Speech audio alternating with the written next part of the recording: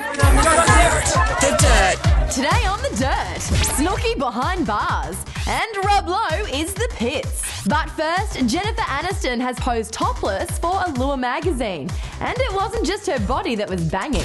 We tried something new with Jen and we did bangs on her. It's not the first time that Jen has stripped down for the cameras, with the Friend star nuding up on the covers of Rolling Stone, GQ, and Vanity Fair. But when it comes to Jen in the buff, who can forget that scene from The Breakup? I loved it, baby. Next, it seems that Snooki just can't stay out of trouble, with the reality star getting arrested on Jersey Shore.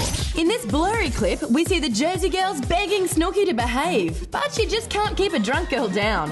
Or up. This is the best situation. I don't want to be the bitch, but you have to go. And even the cops couldn't control her tequila tongue. Ew, get the off my arm before you're talking to a police officer like that. But Snooki insists she's an angel in a very good disguise.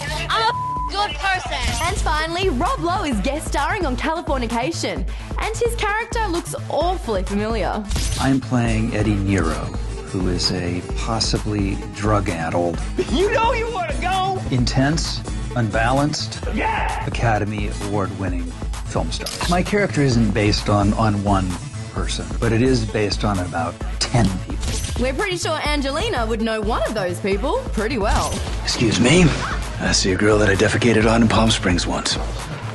That's it for now, but we'll be back soon with heaps more right here on The Dirt.